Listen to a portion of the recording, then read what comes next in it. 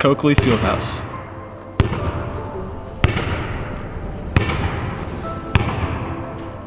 A place that demands your best performance. A place that has set the standard for over 40 years. Growing up, we dreamed of playing on this court. Under the same bright lights. In front of those same fans. Now we're here with the same goal. To bring championships back to Coakley. Welcome inside of Coakley Fieldhouse.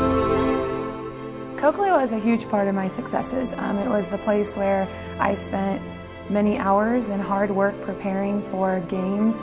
It's a home that represents love, pride, commitment, tradition, teamwork, strength, and respect for others. Coakley Fieldhouse is amazing. I spend a lot of time there, sometimes more than 14 hours a day. You know, it has its own peculiarities that are true of all gyms. One thing I loved about it was the seating was so close to the floor. Coakley is an amazing place to coach in. When the crowd gets going, the noise level is really, really intense. And my ears will finally stop ringing about Sunday. You know, games where it's extremely loud to the point that players can't even hear me. Well, we kind of had to change our philosophy a little bit. Instead of just yelling out plays or defenses, we had to come up with hand signals and different things to communicate with the kids. It was an unbelievable atmosphere. It felt similar to a college setup. You feel like you have an extra teammate on your side. Well, Coakley's unique in that it's such an enclosed environment. The gym is small.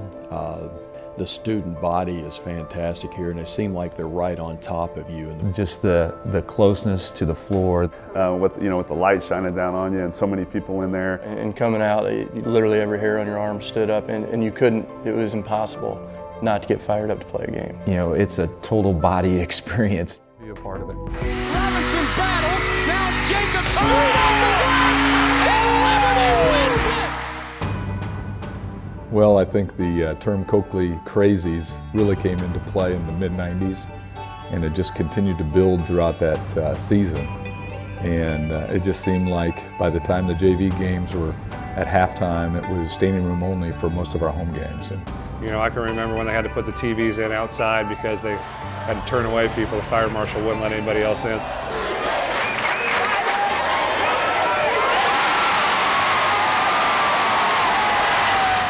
My junior year, the year we went undefeated, I know that they stopped letting people in at one point, just how packed it was. So it was, those 4 years were very, very special. Liberty is 30-0. They look for a state title tomorrow. Jefferson almost had the steal. Robinson from about 16, got it!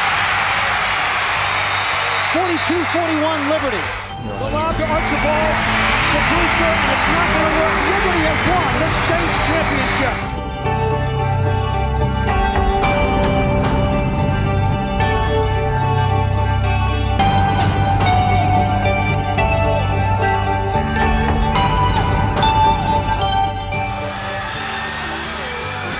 Fleming with the basketball, and why not? That's it. Liberty wins the state championship.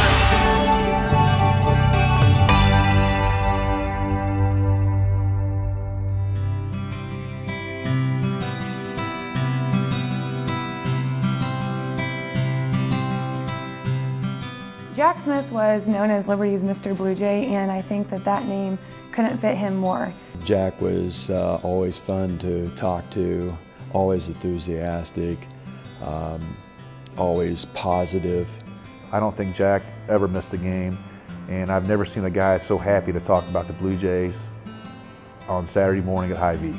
As we did our starting lineup, I can still see Jack at the end of the line and everybody going out, and we always tried to smack Jack's hand as hard as we could, just to kind of, you know, he loved it. He sat out there on one knee, gave us the 5, and that's one of the things I always remember there too. You know, I always enjoyed watching Jack shoot baskets during halftime and the crowd cheering him on when he would make them. At halftime, Jack would do his little dance and entertain the crowd. I call a play and he'd echo call it too, so just some great memories of him, and we miss him, and he would just, if he were here today, he would just love the experience of February 27th in our last game there. You know, his memory is definitely going to live on. You walk to the gym and you see the wall of champions, and then you enter the gym and there's banners and banners and banners everywhere. I didn't realize how intimidating it was and how prideful that gym is. You know, it's not the biggest gym and it doesn't have all the newest things, but I think sometimes that's what makes a gym so special, is its character and its history. It meant a ton to me and a ton of pride, and that was home. It's a place where good things happen. Watching some of the kids, when I seen them when they first come here as sophomores, and they get to seniors and see how the game got better, and then seeing how some grow up. Our guys and our program, we're ecstatic about our new venue too. It's well deserved. I hope that the new gym is beautiful, and I hope that y'all defend it as well as people have before you.